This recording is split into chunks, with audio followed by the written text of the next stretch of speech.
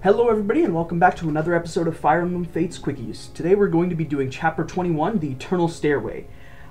This map, I already predicted it was going to be an extremely boring clear for us to do. The main strategy that we're going to be employing is just the same thing that we did on Chapter 19, which is buffing Xander up to high heaven and just sending him into the enemies. These guys have stuff like Savage Blow, but Xander is, like, he's actually Superman at this point. He can't take damage if he's paired up with Corrin. He's even from these like 45 enemies, 45 damage, 44 damage guys, he's just not going to take damage. So he's going to be at 1 HP for most of the map, but he's not going to die. And 1 HP is not none HP. That's my new catchphrase that I just invented. We also have Percy on this map because he's like the only other unit that we can deploy aside from if we reclass Camilla, which is kind of defeating the purpose of trying to get her to trample. That can hit anywhere close to that threshold. We have a Kumagera backpack on him. If we wanted a bit more of an effective backpack, we could promote somebody into General and then give him that backpack. So, for example, we could take FE or Benny and promote them into General. But I don't want to spend another 2,000 gold on Master Seal on a unit that I'm not going to be using, aside from just as a backpack. And Kumagera gives 4 strength and 4 defense, which is just fine by me. Right now, he still does take damage from basically all the enemies. He does double them, which is nice. He doesn't kill them because his strength is unfortunately a bit low. And we do have Xander here, and Xander has Rally Defense, which is what we're going to be relying on to make sure that Percy actually does get his kills. And both of these units, something that's important to note is that both of our guys have Lunge. So if you're like trapped in the middle of units, so you can turn by turn lunge up and like get yourself out of the pickle, which makes your life a little bit easier when you're prepping. Now, the real meat and potatoes of this chapter is actually going to be, let me just turn on animations, other animations off, I'm not going to do anything. So, the real meat and potatoes is that I asked for a bunch of questions from you guys, and I have a Q&A pulled up on my other monitor here, and I'm going to be going from bottom up, so I have it set to newest first, so the ones at the bottom are the oldest ones, so I'm going to be going from them all the way to the top, and then I'm going to be answering as many questions as I can. Yeah, I think that's all I have. Let's get this party started.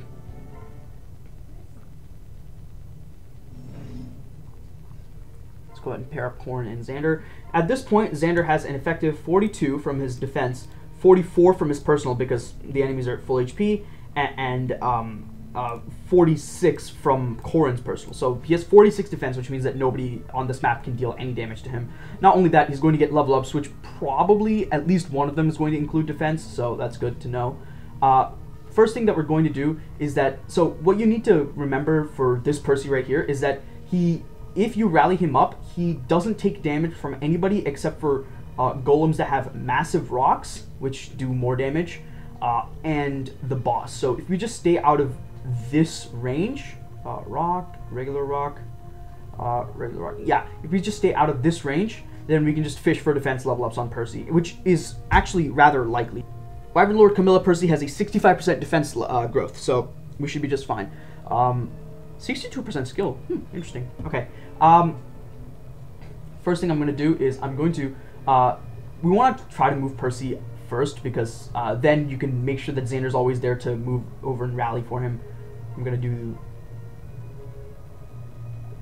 These guys also have breaker skills, which is important to keep in mind. Just something to keep in mind. Interesting. I do have this Arthur's Axe here, which is... it's a my cast item, so I'm just going to refrain from using it as much as possible. But it's just here just in case. Alright, let's get started on the Q&As. So, I've got one from Noish Fanboy here. We've got 3 questions here. The first one is, do you know anything about the Birthright meta? I'm trying to get into it. The answer to that is absolutely not. I don't play Birthright. If you don't know yet, which you probably do because this guy's also hanging out in my Discord, I'm like probably the #1 Birthright hater in this universe. I just don't fuck with the game at all. If you want some information on the Birthright meta, I think you would be better off going to like a Fire Emblem Discord and asking for help because I don't think I'm as reliable of a guide to Birthright as I am with Conquest or Revelation. One thing I can say about Birthright meta that I'm confident about is that is that Reyna is the fucking GOAT. Okay, let's just rally defense and then Question number 2, opinion on the Hoshido classes. Were they good or were they unnecessary? I think the Hoshido classes do add quite a bit of flavor to this game. They make it a lot more unique because, well, okay, to be fair, there's some classes that you can't really ask whether they're unnecessary because, like, it's like samurai and just swordmaster and shit, and those are like mainstays of the Fire Emblem series. So, but as for like stuff like Oni Savage, stuff like that, I think it's quite cool. I do think that the distribution is really fucking stupid, but you know, we can't really do too much about that as players. Okay, question number 3 is favorite Pokemon generation. He says, mine is Generation 7. I do respect the Gen 7 pick, but I think my favorite generation is Generation 6. More specifically, Omega Ruby and Alpha Sapphire, because those were the first Pokemon games that I played. And the first Pokemon game you play and complete always has a special place in your heart, I think. Let's move. As long as we stay out of this death range, we are completely fine.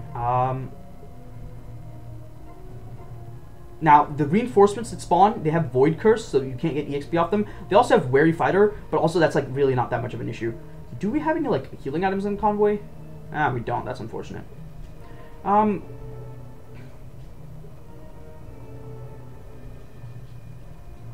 up. I'm just trying to see if I could maybe do some cheeky bullshit. Okay, 22. 22 plus 17 is 39. Okay, yeah. It's just not worth trying. Okay, but yeah, no, Omega Ruby and Alpha Sapphire are my favorite. I just think that it's like, I think it's probably my favorite remake in just gaming history.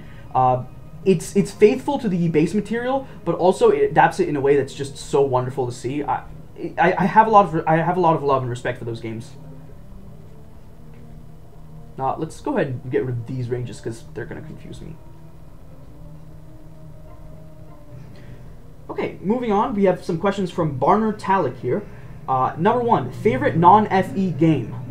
Favorite game is a really fucking loaded question, but I will say that one of my favorite games is, like some of my favorite, I'm a big like Super Nintendo game enjoyer. I would say that, you know, like Mega Man X, Super Mario World. If you want something a bit more recent, Breath of the Wild is probably one of my favorite games of as of late. These guys all have Axe Breaker? What assholes. Question number 2 here, we have any suggestions for someone wanting to start making videos? I don't know how reliable of a guide I am for that, but what I can say is just fucking do it. My first videos, if you go on this channel, you can see my first videos are actually ass. They're so bad. The production quality is horrible. The mic quality is horrible. There's a watermark over a bunch of the videos. There's like cuts between parts, which is nice, but they're inconsistent. And the transitions that I use are you serious, man? This guy's missing 84s like it's nobody's business. They're like inconsistent and like all over the place, which is it's just not good. But you know, I did it because I wanted to do it, and you can. It's better to try than not try, in my opinion. So I'd say just toss yourself into the deep end. But, you know, also I would definitely say take everything I say with a grain of salt. Defense level up number 1, let's go.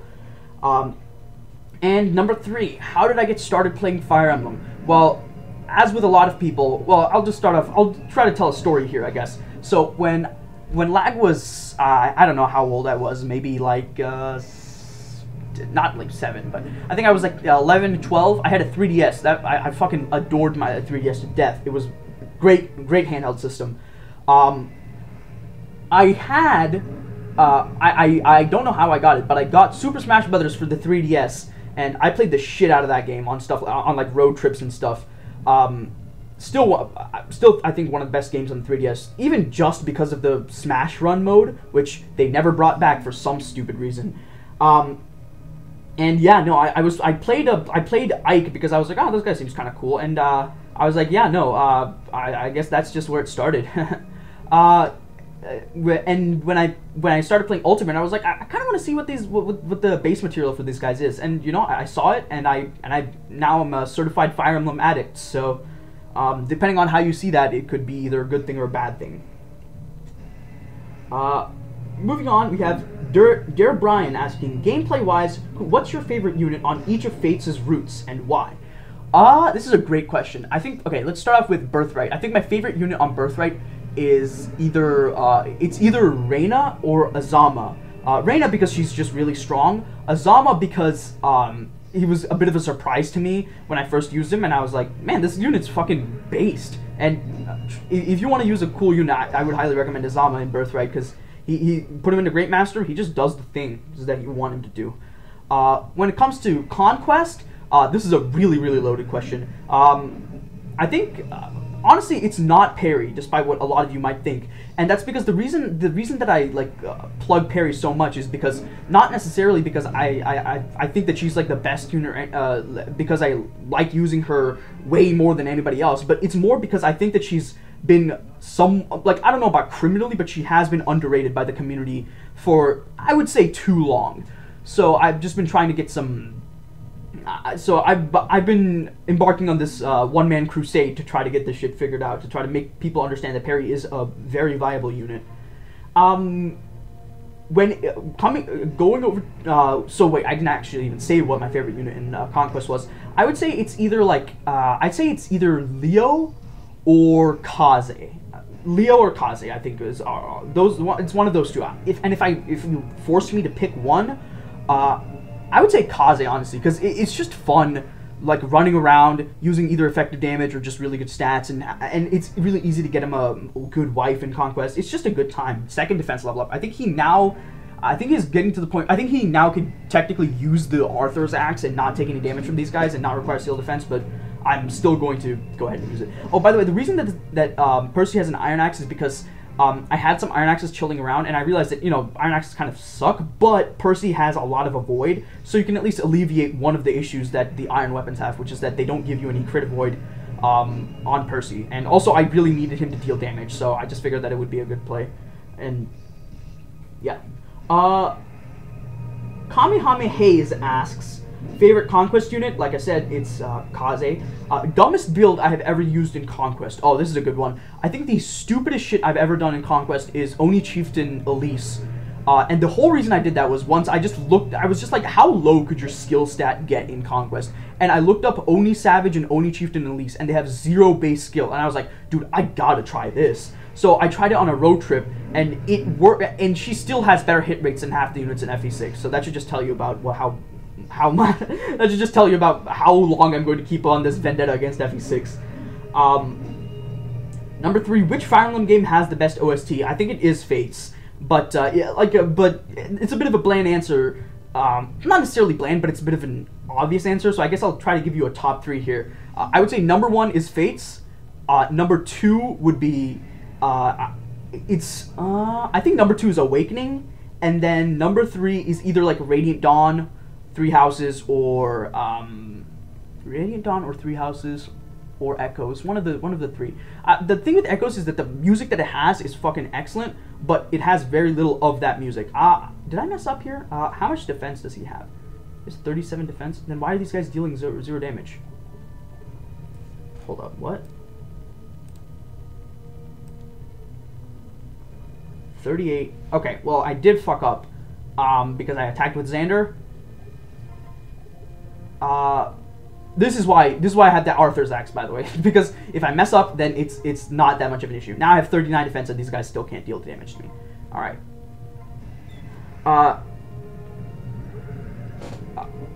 Yeah. So I would say it's number 3 is going to. I think I'll give it to Three Houses, because especially with the DLC, they add quite a bit of good music. Okay. Moving on to Brent Vink here. Asked 3 questions. Number 1, your opinion on child units and inheritance. I think child units from a story perspective, it's a very delicate balance to try to make it work from a plot perspective and try to make it not seem extremely stupid. But from a gameplay perspective, I really think child units are like a great mechanic. I would like to see them come back more often. Fates is a great example of why, like, child units in Fates make no sense from the plot perspective. Like, the Deep Realms really don't have any reason to exist. But from a gameplay perspective, they add a lot of potential for wacky builds in the game, which I think is a positive for the game. Number 2, what's the most wild meme build you did in any game, be it high investment or wild classes? Okay, surprisingly enough, I don't think it's gonna be Fates. You know what? You said any game. This one time, I was in an almost any ability league in Pokemon, and I pulled up with I pulled up with my opponent had a Zapdos and a Heatran, and in almost any ability you can run almost any ability, and that includes being able to run like Primordial Sea, which is Primal Kyogre's signature ability, on stuff like Zapdos. So you could run like Hurricane, Weather Ball, Thunder, and Roost or U-turn or some shit like that, some combination of those moves, and it would all be like at its maximum power. And Heatran, a lot of Heatrans run Desolate Land. So what I did was I had a Tapu Fini on my draft. I ran Utility Umbrella Tapu Fini. I shit you not, with Trick. And if you don't know what Utility Umbrella does, don't worry. Like I don't think anybody else watching this video does either. Utility Umbrella is a Gen 8 item where if the Pokemon equipping it ignores the effects of Sun and Rain. So water moves used against it do the normal damage instead of being increased or reduced based on rain. Water moves it uses do the same amount of damage. So what I wanted to do was I wanted to trick the Zapdos or the Heatran. So like imagine like the Tapu Fini, and it has the Tapu Fini's ability was Volt Absorb. So I wanted to trick the Zapdos, the Utility Umbrella, so that it would become like extremely useless. And then and it would also make it so that all of its moves were like much less accurate. So because its Thunder would become 70% accuracy again, same with Hurricane, and its Weather Ball would become base 50 power, so it would just not have any water coverage. It didn't work out, but I still won that week, so I'm fine with it. Number 3, what's your favorite Pokemon? If people on the Discord would know this, my favorite Pokemon is Mamoswine. I don't even know why, honestly. I just really like Mamoswine. Alright, moving on to Magic asks, have you played any of Kaga's post-Intelligent System games? I've played some of Vestaria Saga. I'm just gonna be honest, I just gave up. I gave up, not because I thought it was like hard or anything, I just felt like it was a bit boring and like... As much as I'm like a gameplay first guy, like the visuals do matter to some extent, and like Vestaria Saga, it just looked really unappealing to me. I might try it out again, but I wouldn't hold your breath out for it. Super Secret asks, what is the best, in your opinion, secondary class to choose for Corrin, and why? If the answer depends on Corrin's gender, that's fine. I think that the best secondary class for Corrin is basically always Wyvern. Wyvern is just such a cracked class in Fates. You get access to just Wyvern Lord, which just is a really good combat class, or you get access to Malignite, which has some crazy good skills. And before promotion, you get access to Strength +2, and it's got good movement. It's got really everything you could possibly need in a class. Now, the thing with that is that oftentimes you're going to find that you want to skill dip for stuff like Elbow Room, but if you go Wyvern as female Corrin, it's going to be a real big pain in the ass, because you're going to have to, you either have to marry somebody that has Cav talent, or get a friendship with either Sophie or Perry, which it's not really, like, it's just as annoying as getting another friendship, but like also it's a bit more annoying because they're not fast supports. Like Corrin Xander, for example, is a faster support than most of the than your average support. Yeah, no, doing something like Corrin Sophie, it's actually quite a slow support. So that's why I always go male Corrin Wyvern, and also because I like using Felicia. I still think that the benefits of being able to access Wyvern by chapter 10 are way higher than the detriments of not being able to reclass into Cav and get the skills until later, because you can still make this stuff. You can still make do without those things, but making do without Wyvern is a lot harder. Okay, Air Tempest asks 3 questions here. First question is, why do you choose Lag Spike specifically as a name? So this actually comes down to back when I was living in Indiana. I wanted to go for my first local Smash Bros tournament, and there you have to pick you gotta pick a tag, and I didn't want to. So my tag at that point was the only tag that I used was my freaking Minecraft tag from I don't know, fucking 5 years ago, which is Ender Steve, and it had the XX shit on it, so it was super cringe, and I would not be caught dead using that anymore. So I was like, this is just not happening. So at that point, I still mostly played Ike. I now mostly play Crom, and I have a secondary Wolf. So I was like, I don't know, pick something with Ike in it, and you can make it a shitty pun. And I was like, Lag Spike, and then Ike was in it, and then and then I just ditched the whole Ike thing, and I just thought that it was a pretty decent tag, and I've just stuck with it for this whole time. Honestly, pretty fucking solid tag, all things considered. You could have fucking Dr. PP, but I'm chilling with Lag Spike, which is a pretty decent tag. Number 2, would you ever try doing a run of Fate's reverse recruitment any route? I've already done and completed a run of Conquest reverse recruitment. I didn't do it, like, I didn't record it, but I did do it. It was fun, but it was really fucking stupid. I don't think that I would do... it's not that I don't think it's good, but it took a lot out of me, like, it took a lot of energy to do that, so I don't know if I would be willing to go through that again. Let's see. Percy has 42 defense with the rally. Okay. Go here. Yeah. Question number 3. Do you play any TCGs like Yu-Gi-Oh! Or MTG? Yes, actually. I play Magic the Gathering. I don't play it quite as much these days, but I used to play Magic the Gathering all the fucking time. And I still have some Commander decks left over from those days. It's just a game that I really enjoy playing. I think the complexity is a lot. I tried out both Yu-Gi-Oh! And Pokemon. It just was not for me. Like, Magic the Gathering is the only TCG where I've been actually, like, willing to keep playing. Yeah, okay, let's scroll up here a little bit. Okay, Simon Dupuis asks, sorry if I butchered your name, by the way, asks, which Fire Emblem games do you think the developers are the happiest with, as in the final product matched what their original vision was?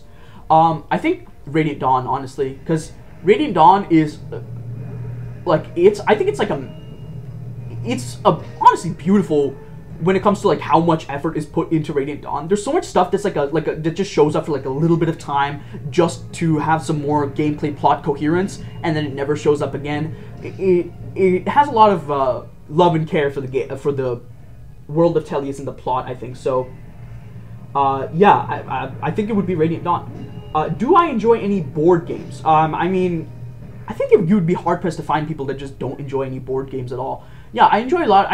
You can get me to play any tabletop game except for like D&D. Not because I think it's bad, but because I just don't have the attention span to keep playing D&D for long sessions. Yeah, I think my favorite right now would have to be the Binding of Isaac card game, which is well, I guess it's not technically a board game, but Binding of Isaac 4 Souls. It's a fun time. It takes a lot of influences from Magic the Gathering while still maintaining that, you know, Isaac flavor. But if I had to say, like, board game, I'd say, like, I don't know, like Monopoly or something. Okay, question number 3 is, which Fire Emblem mechanic would you like to be brought back for the future entry, and which would you like not to come back? Okay, I'm still fucking pissed that the base system from the Tellius games hasn't come back yet. There's actually zero good reason for it to not be back. I don't get it. So yeah, that's a pretty easy question to answer on the first half. The second half, something that I definitely do not want to come back is, I don't want to say Divine Pulse because I think it's actually a fine mechanic from like a consumer's perspective.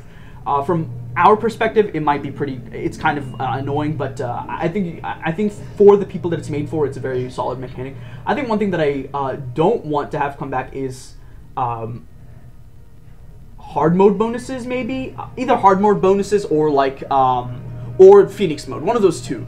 Hard mode bonuses, the concept isn't horrible, but I just think that it's just a bit of an arbitrary way to make random units better.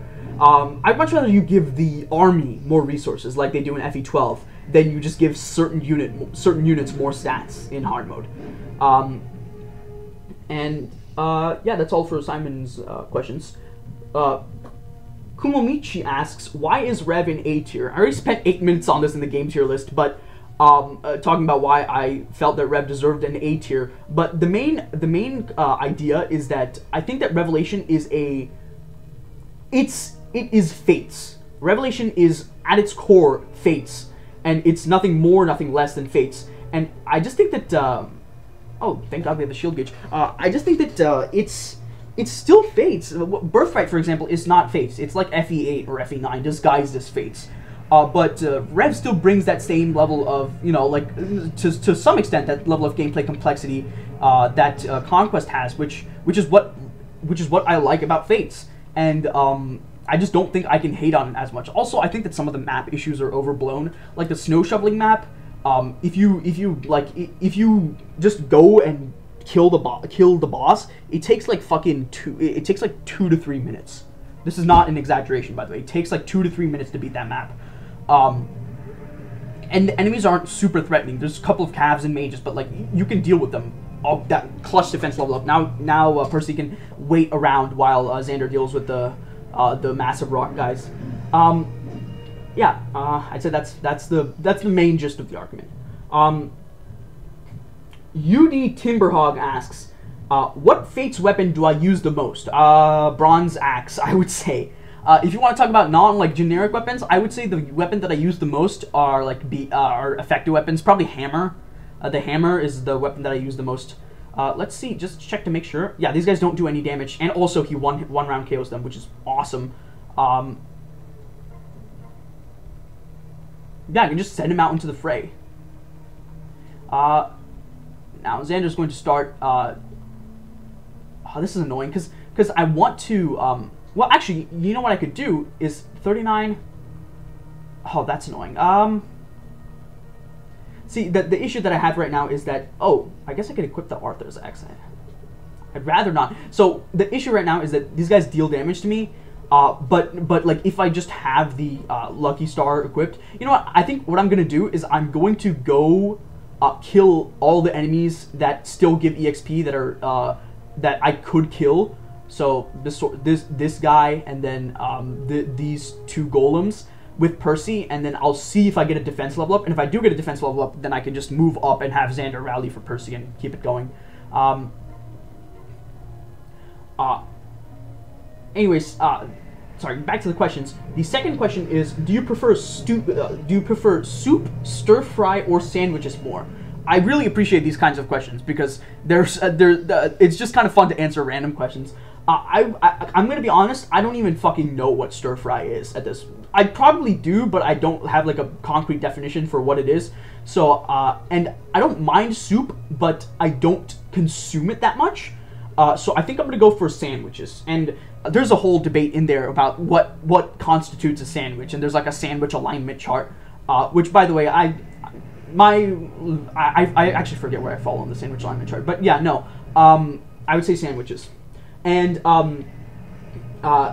the third question is, this is my favorite one of these 3. You're leading bulky Tran against Lando-T turn 1. Do you set up rocks, switch out, or call its U-turn and toxic the switch in? I'm gonna be honest. There's actually more options here than meet the eye. There's also the option of clicking Magma Storm, which is a real savage play. On either the Pokemon that's in or on the switch in. I would not do that, by the way. I would not do that. I think I'm either getting up rocks or toxicing. And also, you don't have to toxic the switch. You could just be toxicing the Lando-T itself. I think, like, okay, it depends on what level of the ladder I'm in. If I'm on like if I'm anywhere between 1300 and 1600 ladder, I'm getting up rocks. If I'm either below 1300 or above 1600, I'm switching out to something that's going to be able to take an earthquake. Mr. Krusty Crust asks, number 1, what's your favorite song from a video game? This is you guys gotta stop asking these general questions that make it really tough to answer. Shit, dude, that's such a tough question to answer. So, there's quite a few series that I enjoy a lot of music from. Obviously, Fire Emblem has great soundtracks, but also stuff like Persona 4's OST is one that I heavily enjoy. Persona 5 I also like, but I prefer Persona 4's OST. I just think it vibes with me better. That's a tough question. There's also, there's also like miscellaneous games like well, I guess Mega Man X isn't really a miscellaneous game, but also stuff like Kid Icarus Uprising, which has a fucking goated soundtrack. I would say that my favorite song from a video game is yeah, and there's also like the Danganronpa games with great sound. You know what? Okay, locking it in. Signs of Love, Persona 4. Unless I can think of anything better. Yeah, no, it's Signs of Love, Persona 4. That's my final answer. Question number 2 is, what are your hopes for the next main series Fire Emblem game? I just hope that it's fun. Like, I don't really, like, I'm always willing to deal with new stuff. And also, I'm like a little bit tired of the self-insert. It's fine, like I can live with it, but I think some more variants would be very welcome, in my opinion. Also, bring back the fucking base system, and a remake would be nice. I don't need it, but again, I'm just saying it would be nice to have a remake. Yeah. What are your number 3? What are your thoughts on other turn-based grid movement type games? My brother in Christ just called them tactical RPGs, such as Triangle Strategy and Pokemon Conquest. I have not played Pokemon Conquest. I have played Triangle Strategy. That game's fucking good. Triangle Strategy, if you're a Fire Emblem fan, I would say play Triangle Strategy if you can, because it's a very, very, very good game. But yeah, I haven't really tried many other tactical RPGs. I guess like Advance Wars. I should maybe try to get on like that Final Fantasy Tactics stuff, but I don't really like the whole like weird, like the way that those games handle like reclassing and stuff is just a bit odd to me. But I don't know. I think it's just something you gotta get used to. All right. Zach O'Neill asks, what makes you like Rev so much when so many people in the community think it's garbage? Well, there is the obvious thing where, you know, it's part of being a contrarian means that you get a lot more attention on the internet, but also I genuinely do think that Rev is a lot better than people. It's the same thing as like Perry, where I kind of go to bat for it a lot more than I actually like believe in, mostly because the public opinion is already so negative against it. So, you know, if people were like Rev is fifth or sixth from the bottom when it comes to the Fire Emblem series ranking, then I would be like, you know what, like I could see it, like that's a fair take. But people are like, consistently, people are like, yeah, no, Rev is the worst Fire Emblem game, and I just do not respect that kind of opinion at all. Defense, oh, goated. This dude is fat as fuck at this point. How much? This guy has 40 defense. Holy shit. Yeah, no, that's mainly the reason why I stand up for Rev, because there's nobody else that's going to do it, so I gotta be the guy that does it. Do you plan on playing any more games on the channel soon? You know, I think that's a thing to leave up to the viewers. Would you guys like to see me play other things? Yeah. Again, I often ask, like, if you guys want to see anything new, please leave it in the comments. But a lot of these are Fire Emblem related, and for example, I've done some of these Fire Emblem related things, like the class guide with Zoran, which was a blast. But yeah, if you guys want to see any games that you think would work for this channel, I mean, when the new Pokemon game comes, I'm probably gonna play it. Well, I'm gonna buy it and then I'm gonna emulate it because I don't have the Switch capture card.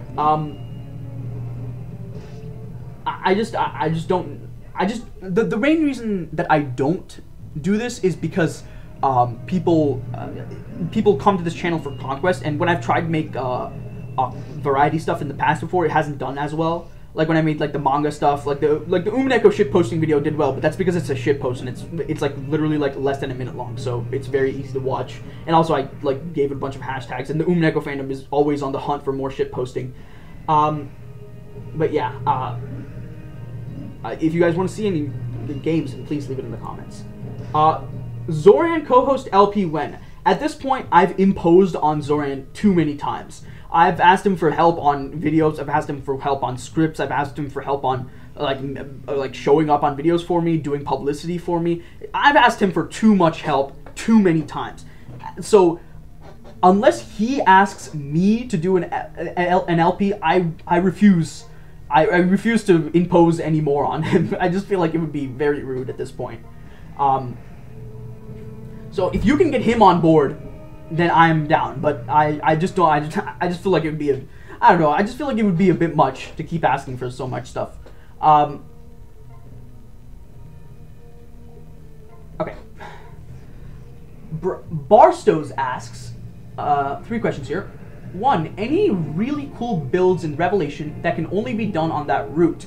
Actually, there are. One of my favorites is Saizo X Charlotte, because you can do, because Saizo is actually a unit that has quite a bit of bulk as a ninja, and you can very easily just get him into hero off of fighter, get him HP plus 5 soul, put him back into Master Ninja, and he does the damn thing. And also, their kid is going to be fucking strong. Their kid's going to be jacked as hell. And so you can pick either Charlotte or Asugi to backpack Saizo when he's doing his Soul Master Ninja thing, and the other person can just be a strong-ass Berserker. Number 2, which other Fire Emblem would you make content for? I'm pretty open to making content for basically any Fire Emblem except for like Gaiden, Echoes, like FE4, let's see, FE1, I guess.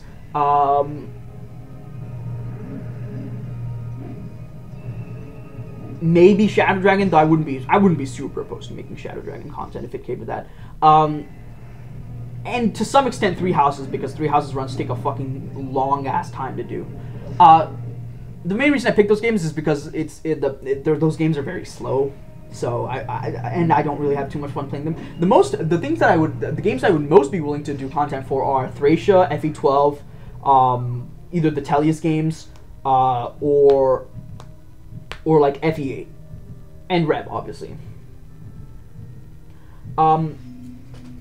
Number 3, in your opinion, what's the best Selena build? It can either be on Revelation or Conquest. I just love Myrmidons, and she's the closest thing to it in Fates besides Samurais. I'm here to burst your bubble. Samurai are Myrmidons. They're just given a different name. Selena build, honestly, as much as I talk trash about the build, Baruka or Camilla getting an A support with Selena and then putting Selena into Wyvern is probably your best bet. It's a pretty solid way to make a build. It's going to get her a lot of defense. She has okay strength. It's going to nuke her skill stat, but bronze weapons exist for a reason. I would say it's a solid build. B rank axes, holy shit. Aside from that, I guess you could do like sicko mode rally Selena with get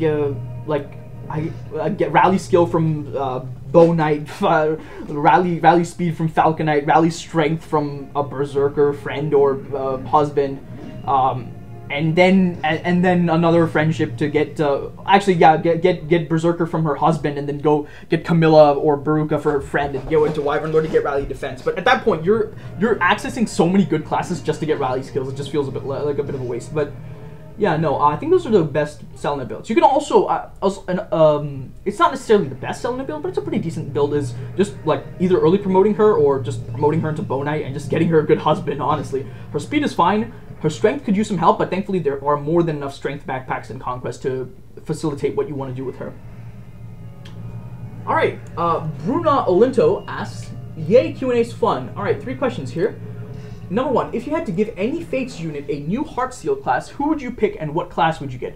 I'm picking either Felicia or Perry, because Bow Knight is a really fucked up thing to give a magical unit like her, and Perry and Dark Mage is a really fucked up thing to give a physical unit like Perry. I would say either give, honestly, maybe switching their Heartseal classes would make it a bit better, and giving either of them Wyvern would make them a lot better as well. Yeah, that's about it. Question number 2, from the games that have reclassing, which one do you think has the best system and why? I would say either Fates and Awakening or Fates and Awakening are pretty similar when it comes to their reclass systems. It's just there's like a little bit of a difference in the fact that it's a lot easier to access classes in Awakening than it is in Fates. But I would say either Fates and Awakening or FE12. Like, depending on whether you want a bit more of a restriction on it or whether you just want to go fucking sicko mode. Yeah. And number 3 is, what do you hope for in the next game in the series when it comes to gameplay? When it comes to gameplay, honestly, I mean, if we got pair up back, that would be fucking awesome, but that's not happening because it's a 3DS skill. 3DS mechanic. I think the base system being back would be just really awesome. Frosty asks, favorite Fire Emblem unit? This is also an extremely loaded question, and I kind of have to think about this one for a minute.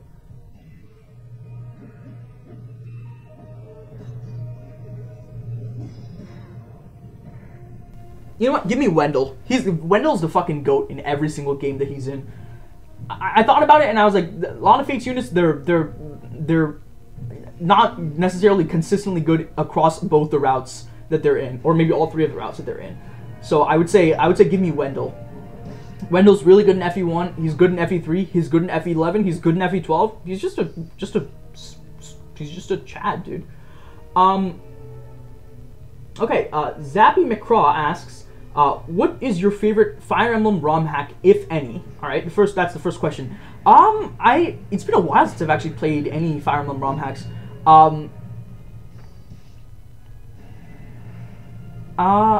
It's tough to think of because honestly, like I've really grown disillusioned with the GBA system over the years. So I would say that my favorite ROM hack is probably Justice and Pride, because it's not that hard and it's still pretty fun. You know, like you can do some wacky stuff with it. It does go for some stat inflation towards the late game, but if you're doing it like at end game, then it's fine. And as long as your units like can keep up with it, I don't really give a shit. What is your favorite unit build in Fates and why? Have I already answered this? No, I said that a cool build that you can do in Rev. So my favorite unit build in Fates is probably like okay, my favorite unit build in Fates, actually, I know exactly what it is. It's Falconite Sakura with triple Rally, Darting Blow, and Warding Blow. Because what you can do is you can get her into, early promote her into Onmyoji, get her Rally Magic, so she has Rally Magic, Rally Luck, and then once she gets Rally Magic, you put her into Sky Knight, and then you struggle with your Lance rank for like a year. And then you eventually get Rally Speed as well, and then eventually Warding Blow, and then she goes crazy with the Bolt 99. It's a fun build. What is my favorite breakfast food? Oh, this is that good shit right here. I'm a very big omelet believer. I think omelets are an excellent food, especially for breakfast. You know, eggs are very filling. I think I would say omelets. Dark Metal Master asks 3 questions here. Number 1, how did you meet Zoran? Well, when you say meet, like, how did I come across him? Well, obviously, it's the same thing as, I think, everybody else, which is that you came across, like, one of the best made Fire Emblem videos you've seen in your life about Fates, and you go, who the fuck made this? And you go, Zoran, alright, maybe I should remember this guy for later, and he just keeps popping up, and you recommend it, and you go, wow, this guy's really good at video making, and then you eventually, basically, when I came up with the idea of the Fate skill tier list, I was like, there's no way nobody's done this yet, right? And then I looked it up, and nobody's done it yet for some reason. I don't know why nobody had done the Fate skill tier list by the time that Zoran and I did it. It seemed like it was a very, well,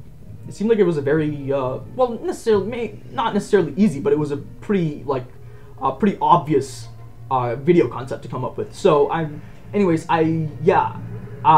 then I was like, I think that this video, if I made the video by myself, some people would see it, because my channel was very, very small at that point. It was like maybe like 50 subs.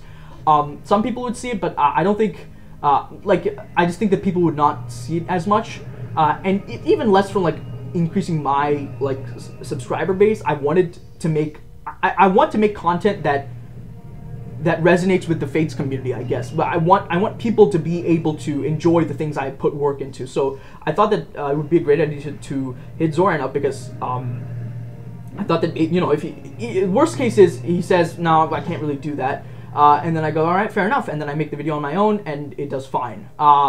It does fine for my demographic, but then not that well. But, you know, like not that well compared to how it would have been with Zoran. And then, you know, I hit him up, and he was like, yeah, that sounds great. And yeah, he was really great about the whole thing. So yeah, that's how I did the Fates tier list, the skills tier list. And after that was how I got the courage to approach Rengor and be like, hey, you want to do this 3 houses thing where you can talk shit to me for like 3 hours? And he was like, yeah, sounds great. And I got shit talked for a couple of hours. It was fun.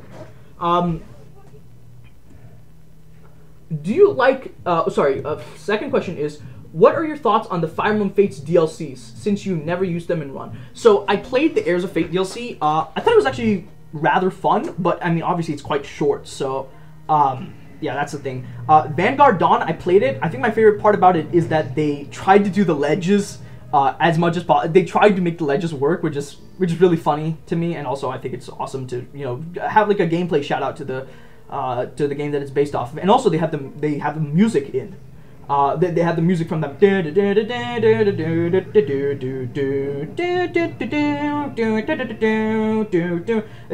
great. It's just a fun time. Other than that, I don't really like you know, Beach Brawl. Like, okay, dude, sure, whatever. You know, I just don't really fuck with the DLC too much. Number 3, do you like the look of Pokemon Scarlet and Violet so far? This is actually a pretty interesting question. So, I've been keeping up with all the news. I've also been keeping up with the leaks, but I'm not going to talk about them here because not only are they not like after the Grinch leak, I don't trust anything. But also because, you know, I don't want to spoil people on things that may or may not even be in the game. I think that this terrestrializing mechanic, if I can be honest with it, it seems like the least intrusive gameplay mechanic we've had, and like least for like a long time. Like out of Dynamax, Z moves, and Megastones and terrestrializing, this seems like the most the most harmless. It still seems pretty powerful in some situations, like, you know, like Water type Scizor or something. So the Heatran comes in and just gets blown the fuck back. But it still seems it seems fine. I really just wish they deleted Toxapex from the game, but unfortunately it's already been confirmed to be in the game. You know, we can't all have what we want, I guess. This Paldean Wooper shit is making me very excited because if you guys don't know, I play Monotype relatively frequently, and I'm basically a ground type one trick, having a Mon, you always run something that has a water immunity on the ground type team. That's just what you do. So you either run Gastrodon, the typical picks are either Gastrodon with Storm Drain, which is what I usually do, or Seismitoad with Water Absorb, which is a bit more of an unorthodox pick, but is also something that people do somewhat frequently. But yeah, no, I'm a Gastrodon guy. So when I saw that there's a new Water Absorb Mon and it's a Quagsire, and keep in mind that Poison Ground is actually a pretty good defensive typing. It's just that it like when it comes to its resistances, it's just that it has quite a few weaknesses, and the fact that it's going to get rid of the water weakness makes it so much better. Like let me look something up here.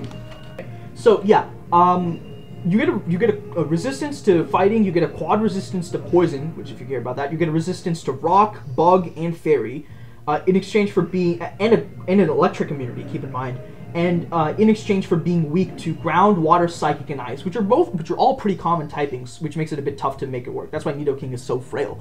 But if you get rid of one of those weaknesses, ground, psychic, ice, that's weaknesses you can deal with, especially on a Mon if it's bulky enough. Like, just look at Heatran. It's quad weak to ground, but it's still, like, top 5 usage every single generation. Heatran, you know, it's the GOAT. Yeah, I'm very excited to see this. And also, it tells Toxapex to go suck a fat cock, and which I'm always looking forward to. Anything that tells Toxapex that it's a bitch is always, like, welcome by me. Moving on to the next question. A person, what the fuck is his name? Due to personal reasons. Okay. There's actually. Okay, here we go. There's 3 questions here. If you were a unit in Fire Emblem, any game, what would you like gameplay-wise?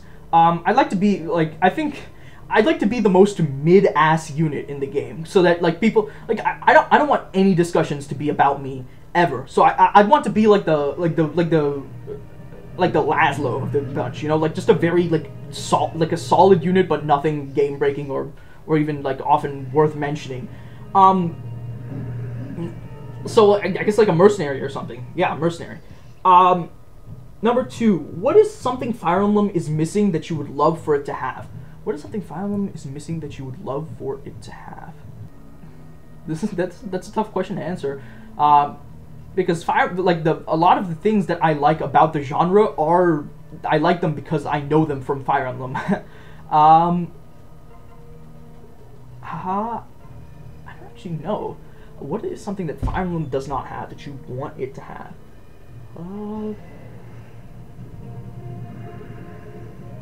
Oh, like right now, like I hope that they like hire like an in-studio, like I hope they hire like they hire like a consistent like animation studio for their stuff, because it just feels a bit like there's a lot of disparate stuff, because Path of Radiance cutscenes look different from Fate's cutscenes, which look same as Awakening cutscenes, but those look different from Echo's cutscenes, which look different from Three Houses cutscenes. I think that I think that picking just one animation studio to stick with would be fine, as long as the animation studio is good, obviously. Number 3, would you play a Fire Emblem game set in a different time period and or not a primarily European-based setting? Yeah, actually, that's actually something that I've wanted to see for quite a while. That's part of why I like Fates so much, because it has like the different like cultural influences and stuff. I think like a game set in the Middle East or something would be base, dude. Like, then again, like half the maps would be desert maps, but also you would have like a camel riders and shit. So I think you could make it work. I just think that there is definitely a lot of untapped potential for locational variety in Fire Emblem, like variety in setting in Fire Emblem.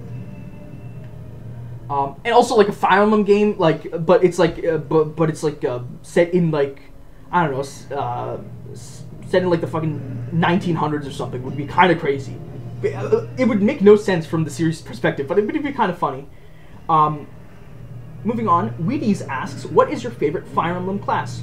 My favorite Fire Emblem class, I think it's either Mercenary. I think Mercenary is it's either Mercenary or, because of Fates. Actually, hold up, let me think about this for a second. Yeah, it's Mercenary. It's Mercenary. Mercenary, and more specifically, Hero. What color is my toothbrush? Hold up, I'll be right back. Okay, so I have my toothbrush here. It's an electric toothbrush. I don't know if you can hear that.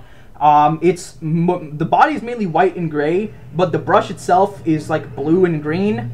I can't really be more specific than that. Thanks for the question, I guess. I gotta go put this thing back now. Okay, PK Flamethrower asks, which Fire Emblem game do you want to get the Echoes treatment next? I feel like your definition and my definition of what the Echoes treatment is, very, very much. For me, the Echoes treatment means that the game is just way too faithful to its source material to a fault. Whereas I think that it could probably mean something else for you. If I run this Arthur's Axe, oh, he's so close. Okay, I think I do this. If he gets a defense level up, and I maybe just switch to the Arthur's Axe. And I need to definitely get something equipped on Xander right now. Okay, skill speed. He doesn't have any strength, man. Okay.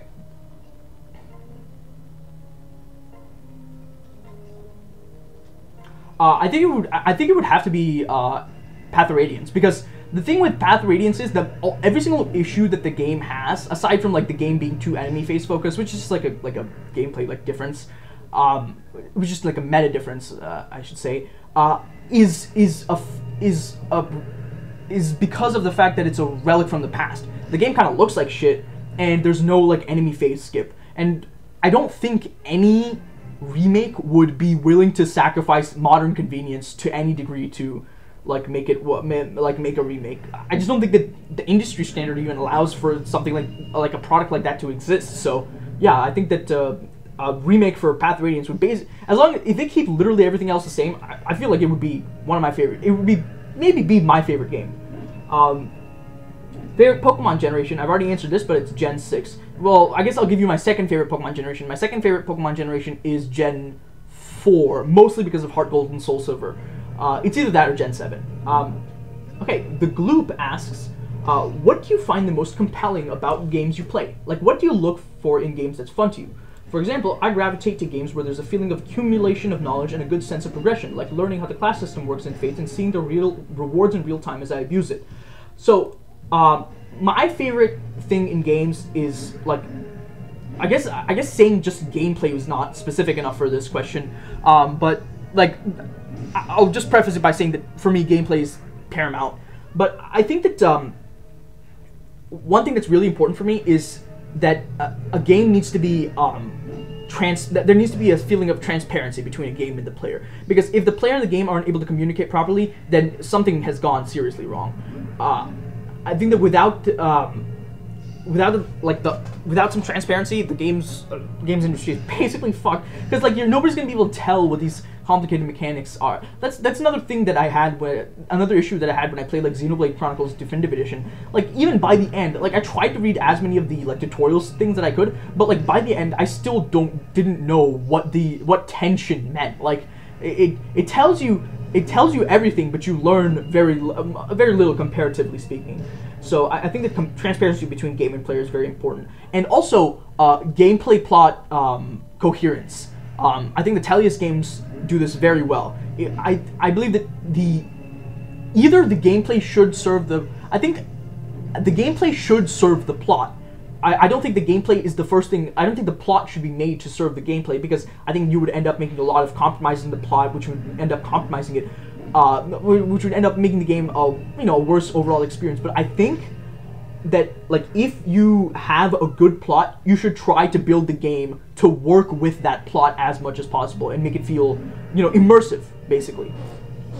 Like, for example, like, I bring this topic up a lot, but in Radiant Dawn, the prologue for the prologue for Part 2 is not only the only map in the series where it takes place entirely in the air, it's also the only map in the series to feature cloud terrain. It's also, I think, the only map in the series to feature moving terrain, and also it's only the only map in Radiant Dawn which has a capture mechanic for the enemies, because if the enemies capture Leanne, you lose. But it's not really like a super, it's basically like rescue, but different. And it's all done for exactly one map.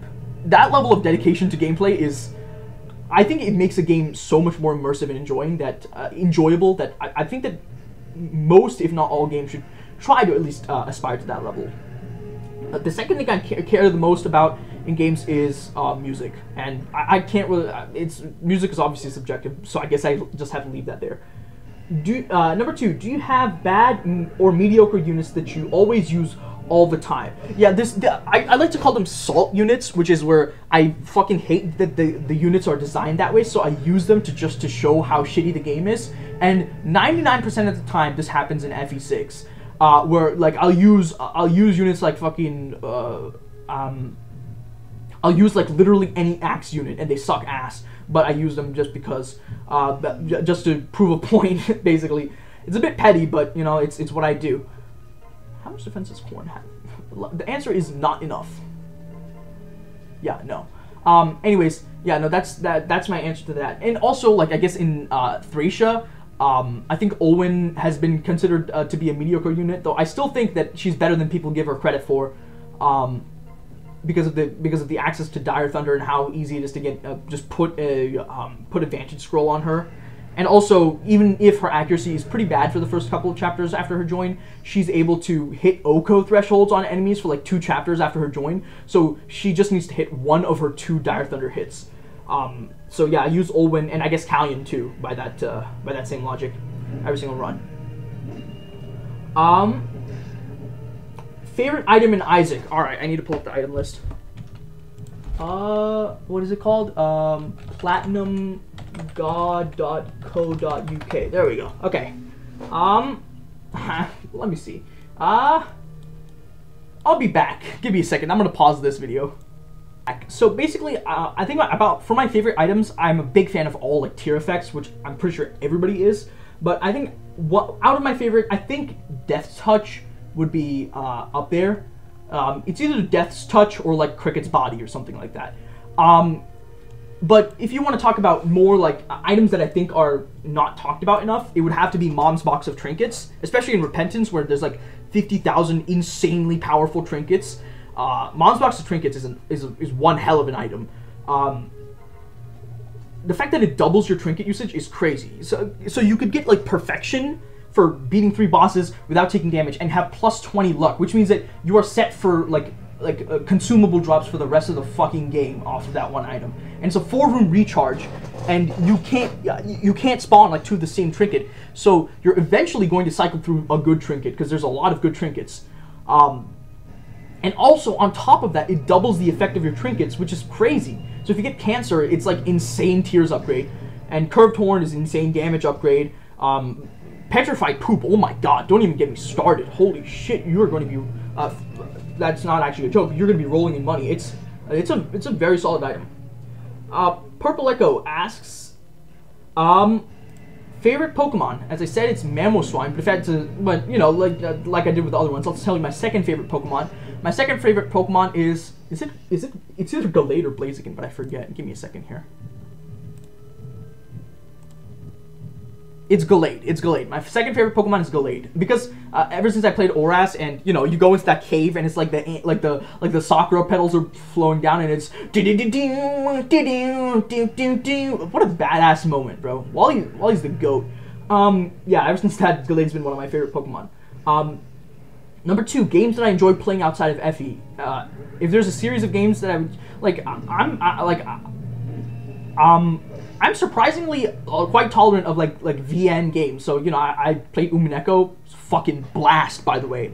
I read the manga first, but it was still absolutely excellent. If you want something that's gonna fuck your brain up, Umineko, When They Cry, you cannot do any better than that.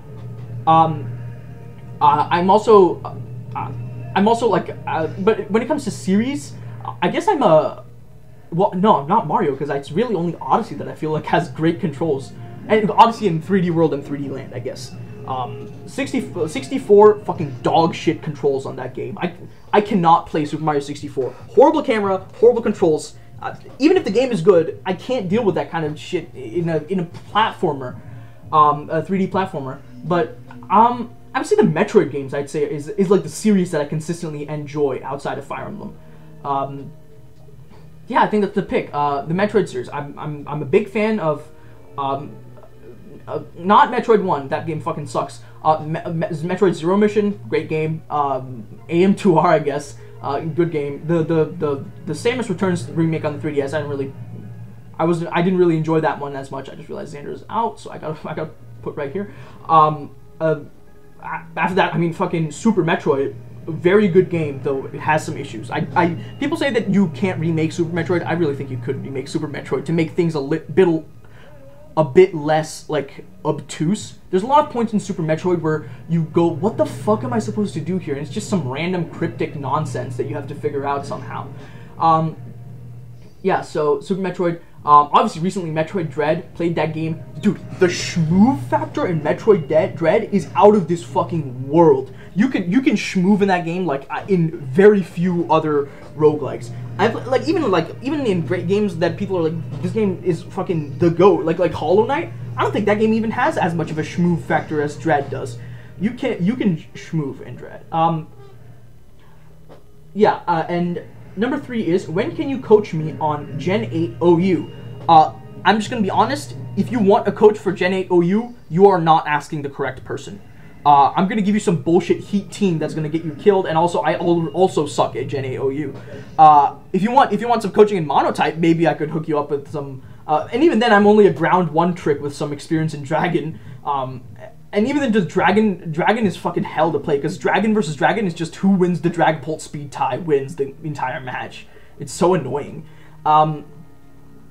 I'm telling you, that's actually not an exaggeration. Every single Dragon v Dragon matchup I've ever played has boiled down to who wins the Dragapult speed tie. Yeah. Moving on to Atomic X.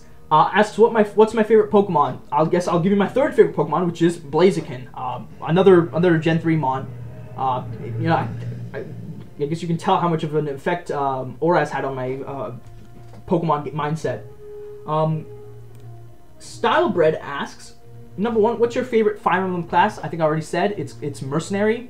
Who's your favorite bad unit? Who's my favorite bad unit? I don't really. Oh, dude, you know who it is? It's literally anybody that sucks ass in FE12. Like, well, I guess Gordon and Ryan don't really suck ass, but they're definitely not good. Gordon and Ryan are definitely not good. I love using those guys. Also, like the Scrub Squad from I forget where they're from. Like the Medea Squad and whatnot. I don't in FE12 that is. In FE11, fuck those guys. But yeah, no, I don't mind using those guys. It's kind of fun. Number 3, what would you want the next Fire Emblem game to be like? I want the next Fire Emblem game to be either a Tellius remake, or I want them to pick one. I want them to make one story and decide that, because not only are they bad at making multifaceted stories, I also think that, you know, it's gotten a little bit old at this point. And so, you know, I think making one focused narrative would be for the best to keep things fresh. Yeah.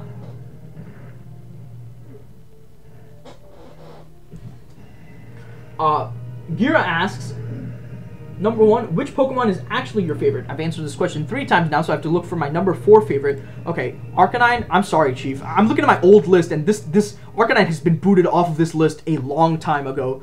I need to change my favorites up a little bit. Breloom needs to be moved down. Luxray needs to get the fuck off the list. I need to make space for Xurkitree. You know what? Jolteon's moving down. Xurkitree is moving up. Scizor can go. It's going to be replaced by Heracross. And then Xurkitree, and then go here. Okay, I think my 4th favorite Pokemon is... This is actually a bit of a recent pick, but Flygon. And I've just had a lot of fun using Flygon. I was in a fucking pickle when I started getting on the Gen 8 monotype ladder, because I just didn't have answers to common mons. Like I got put in a pack by Slowbro, I got put in a pack by Kyurem. Holy shit, I got put in a pack by Kyurem. And I also got put in a pack by Ferrothorn. Well, not really put in a pack, but also it was not a fun time against Ferrothorn. I'll put it that much. I don't think anybody has a fun time against Ferrothorn. So and then I discovered Specs Flygon with like a Flamethrower, Earth Power, Draco Meteor, U-turn. Actually, not Earth Power, Giga Drain. And this thing, you lead. If you're up against Mono Dragon, you lead it. And if they lead something faster, you just let it die, because it's better than getting lead 6-0'd by Kyurem, by getting lead 6-0'd by Specs Kyurem. And then if you're up against, you know, like a Slowbro, then you can like pivot it in and get some good damage on it with Giga Drain. It's a 2-hit KO usually. And then against a Ferrothorn, the Flamethrower usually kills. You can also run like Superpower and Mamoswine, but it's a 2-hit KO, and also you take mad damage from recoil, and then also they get Leech Seed on you, so it's just not a great time. Yeah. And what are your favorite Corrin Quest builds? Definitely not plus defense general in Birthright with Seal Rest. That's definitely not one of my favorite Corrin Quest builds. What is one of my favorite Corrin Quest builds is just, especially in Birthright, just running a really like mid speed sword units are really good in Birthright, because you have access to Practice Katana. And really, like, any good bow unit is going to get an A-OK from me in any Corrin Quest. Moving on to Lime Chips, how to comment on YouTube. Wait, what? You know what? I don't even know how to answer that question, or the ramifications of the question, so I'm just gonna move on. Scrapyard Dragon asks, purely by design and personality, which Fates girl would you support IRL? Okay, first of all, if Mikoto's not dead, that's the pick. And then after that, I don't know, bro. I might unironically have to just pass. No, that's a joke. I have no fucking idea. I think I'm gonna say like I'm gonna say either Reina or Felicia, one of those two. But definitely Mikoto if she's not dead. That's definitely the #1 pick. Wish on Pleiades, I don't really know how to say that, asks, are the killer weapons in Fates any good? Not really. They're not bad, but they cost quite a bit in order for you to be willing to call them good. The only killer weapons I would say in Fates are like worth trying are Killer Axe and Killer Bow. Killer Axe on Berserkers, obviously, and Killer Bow on Snipers. The Axe less so, the Bow more so, mostly because Snipers can't really one-round Conquest Generals. For example, Niles, I have the Killer Bow on him now, because it means that he's going to be able to, if he gets a little lucky, he can one-hit KO a general with a crit, which is something that he just wouldn't be able to do otherwise, which is awesome.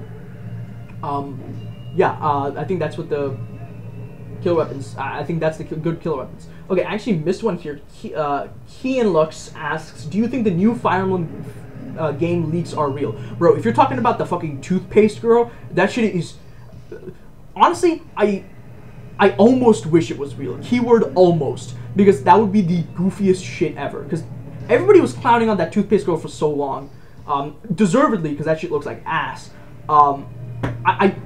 But honestly, I think I still lean towards hoping that it's not real, rather than kind of hoping that it is real. Okay, back on track now. We're almost at the top here. Ultimate Dragon 24 asks, what made you start doing YouTube videos? So, you know, I fell in love with Fates a couple years ago at this point, but I just thought that it was like basically criminal that such a deep and well thought out mechanically game was relegated to basically niche status in the greater Fire Emblem community. Because it was not, because I guess maybe partially because it's harder to emulate, but also I think because people need to shut the fuck up about skill emblem and learn how to read. Then again, I shouldn't be speaking because I played Cypher for a while and I always misread stuff, so I guess I'm not the right guy to talk to.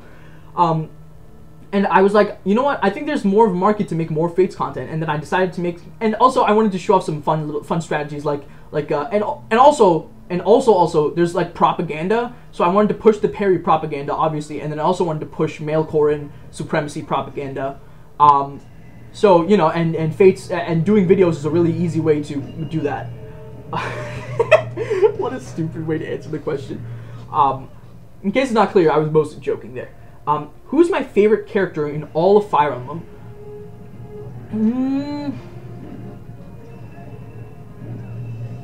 This is a good question.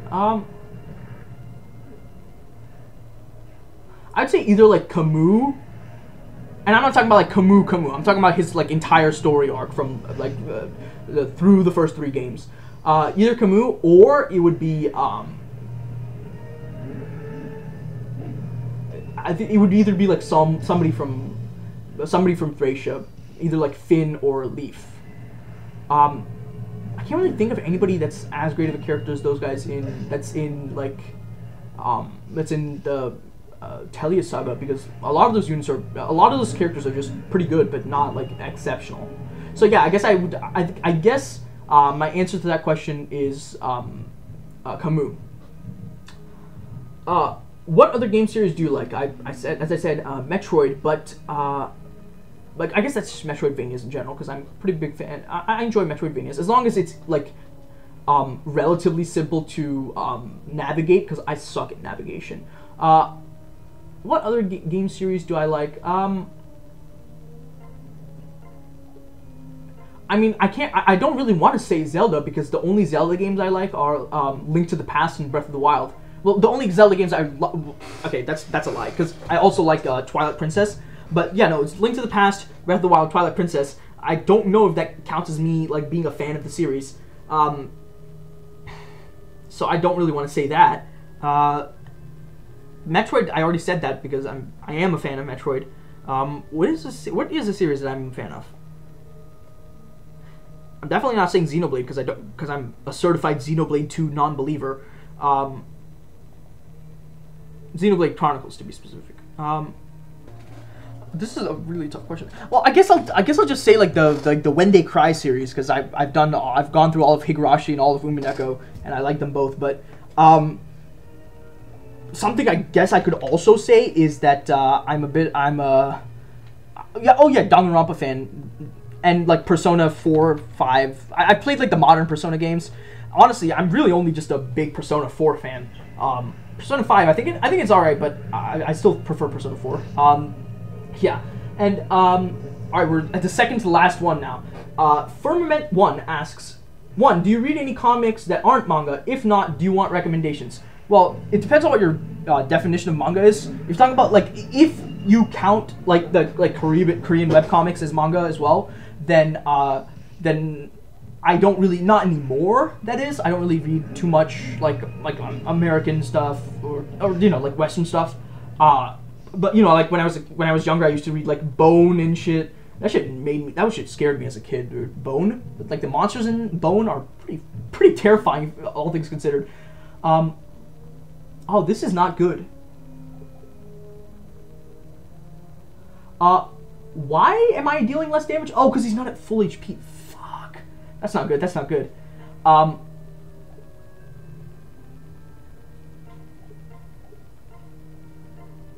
Do I have anything else that can deal more damage? I doubt it.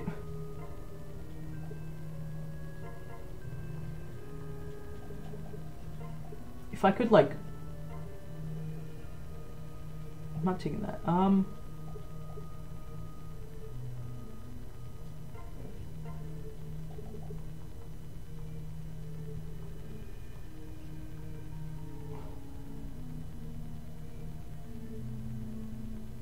you know what? Let's just go ahead and take care of these guys for a little bit longer. Maybe I'll get 2 strength level up there. Oh, man. I think I'm going to have to give up on my dreams of this. The issue is that these guys have Vengeance? So, skill times 1.5 right now is a 30% chance that Xander fucking dies. And that's just not a chance I want to take. Actually, you know what I could do? I could kill all these massive rock guys and then chip with Percy at 2 range and then finish the boss off. Anyways, I don't really. I'm not really looking for recommendations, not necessarily because I think your taste is bad, but because right now I'm reading like, oh god. Oh my god, I'm so fucking bad.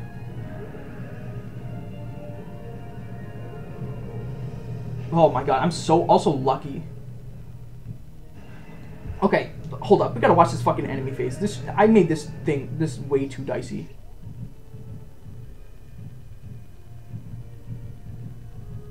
Why do they sound like it's like a train tracks or something? Okay, we're good. Okay, you know what? I'm just gonna equip this axe. You might call it taint. It's just me making sure that I don't get myself killed, okay? So, I guess it could be considered taint. But, yeah, no, mostly because the reason that I'm not really looking for recommendations is because there's like, I don't know, like a total of 25 concurrent series that I'm reading right now, so, as they're like releasing weekly or monthly or bi-weekly. So I just can't be bothered keeping track of more stuff. Number 2, what units from Birthright would you love to be able to use in Conquest? I think really well, I guess there's only like one archer. I would say Reina or Setsuna. Or like what's a unit that would be fun to use in Conquest? Not Tsubaki, I can tell you that much for sure. I'm trying to think. I can't really think of many units that would be that fun to use from Birthright in Conquest. You know what?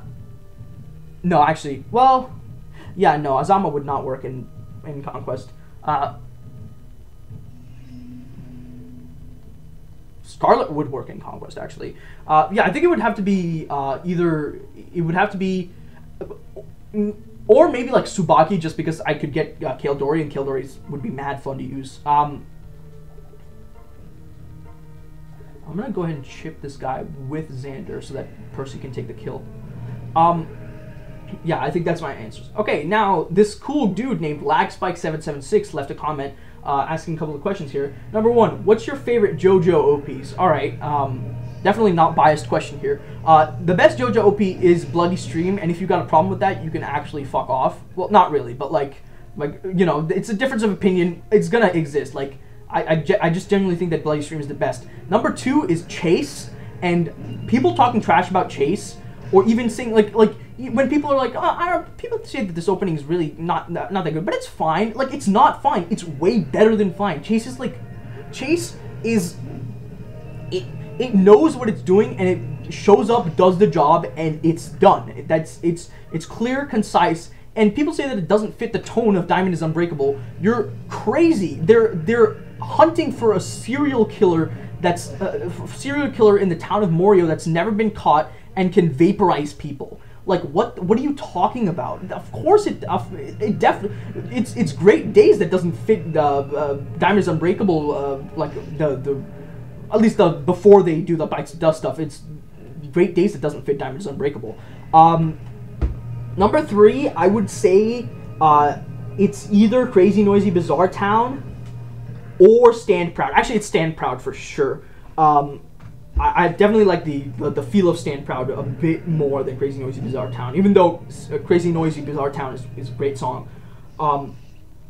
Here's another extremely non-biased question here. Top 10 favorite manga right now. All right, let me pull up the list. I also have this shit written down just because I know I'm going to forget it. Okay, number 1, Assassination Classroom. I've been saying this for a long time. It's my favorite. It got to me at a perfect time in my life, so that's part of why I like it so much. Number 2, Tokyo Ghoul Re.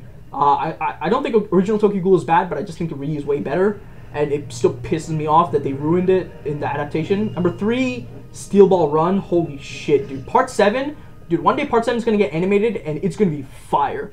Number 4, Kaguya-sama. You might say that it's a bit preemptive to put this on my top 10, but not only is it do I like it a lot, also we're like 8 chapters away from it being over, so it's actually not that preemptive at all. Number 5 is Pokemon Adventures. If you haven't read Pokemon Adventures, you are a Pokemon enjoyer, you are doing yourself a massive disservice. Number 5 is oh fuck, I gotta reorder this. Hold up. Here we go. Okay, I gotta make some space for Future Diary.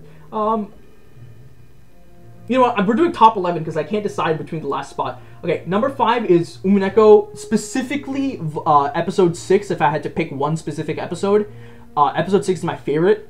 And then because it's just well, it's mad spoilers, so I can't really get too much into it. But episode 6 is definitely my favorite of the Umineko manga episodes. After that, it's number 7 is A Silent Voice. I even own the whole box set. It's like right behind me right now. It's a fucking great story. Number 8 is 3 Days of Happiness. If you haven't read it, then there's actually, and you're like you're willing to read manga, then there's actually no reason for you not to. It's 15 chapters long, and it hits different. It just hits different. Another like crime is that this hasn't gotten any sort of adaptation yet. Like a movie for 3 Days of Happiness would actually tear up the box office. I'm telling you. Number 9. Well, I don't know necessarily about number 9, but it's like around there. Is Full Metal Alchemist. Actually, you know what? I'm gonna move Full Metal Alchemist up to above Silent Voice. Move Umineko right below it. Move Pokemon Adventures to below. So now it's actually Assassination Classroom, Tokyo Ghoul, Steel Ball Run, Kaguya-sama, Full Metal Alchemist, Umineko, Silent Voice, Pokemon Adventures, and then 3 Days of Happiness gets moved up. Sorry, Umineko, 3 Days of Happiness, Silent Voice, then Pokemon Adventures. And the reason Full Metal Alchemist is in the top is, I mean, if you know, you know. It's do not go in there. Okay. The reason it's good is because it's fucking good. It's a well-made plot. Yeah, it's good. And then number 10 is either Monster or Future Diary. Number 10, Monster is if you don't know, it's like a psychological thriller about this surgeon who saves the life of this kid who grows up to be a serial killer, and he's trying to track the kid down so he can stop it. And there's so many insanely compelling characters, and it culminates in an excellent scene in this village. I really like Monster. I could not put it down. It's 162 chapters. I finished in one setting. Future Diary, a lot of people say it's ass, and I kind of agree, but I still think that I like it more. I like it more than a lot of other manga. When I first read Future Diary, I was like, this is the GOAT. And when I come back, I realized that this had a lot of issues, but I still think it's absolutely, like, it's really compelling to me to read, because again, it's another one of those things where I just couldn't put it down. And I feel like that has to count for something. And yeah, so that's my top 10. And the last question is, what is something you've done recently that you want to talk about? Why did I put this question in? I don't know what something I've done recently that I want to talk about is.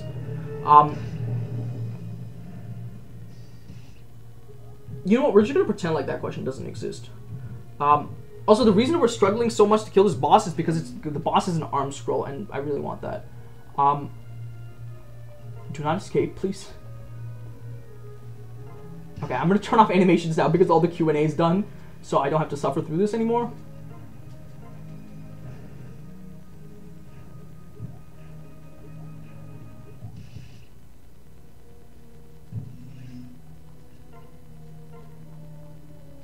Okay, I guess I'll start using the iron axe then.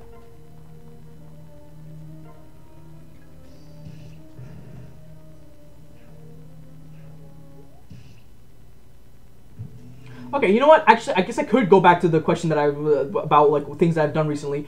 I literally started collecting manga, like, I don't know, like I got most of my stuff from like libraries. Until recently, and when I say recently, I mean like, I don't know, like 2-3 months ago, and I already have a pretty fucking big collection. I have the first 5 volumes of the Pokemon Adventures collector's edition. I have all of Battle Tendency, JoJo's Battle Tendency. I have like, I have 1, 2, 3, 4, 5, 6, 7 out of the 9 3-in-1 Full Metal Alchemist volumes. I have 6 out of the 7 Attack on Titan Colossal Edition volumes, and I'm, hold up, 35, 36, okay.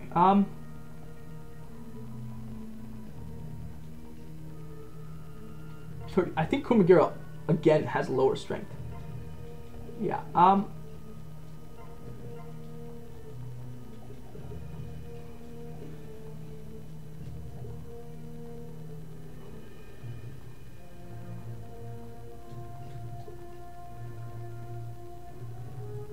This is actually, I'm stupid, and I can just give this axe over to Xander, and he's gonna get the kill.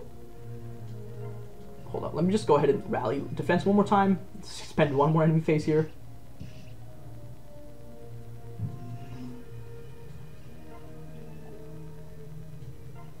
Lunge.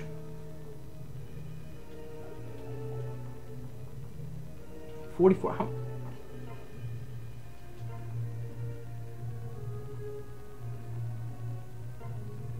Lunge this dude. Get over there. Boom. Okay, there we go. Now we can kill this dude.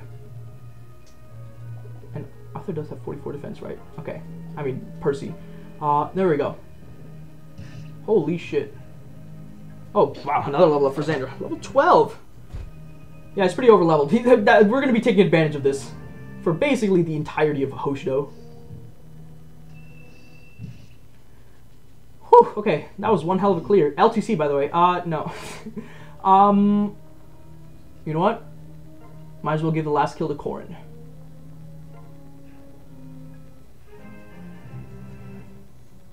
Ooh, strength. You love to see it. Okay, level 9 Leg Knight Corrin.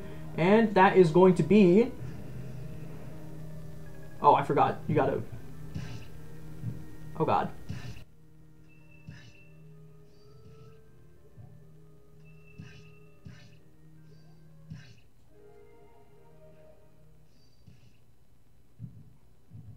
Can I be honest with you? I'm just gonna pretend like I didn't choke on balls, and I just beat the map, and I'm just gonna fucking, because I'm on casual mode, I'm just gonna act like none of that ever happened. All right. So yeah, that was chapter 21 somehow thrown away in 53 turns. I hope you guys enjoyed. This has been an extremely long recording, but I mean, it's for the Q&A, so I'm happy that it happened. If you guys enjoyed, please leave a like, subscribe if you want to see more. We all know what the bell does by now. I'll see you guys next time. Bye.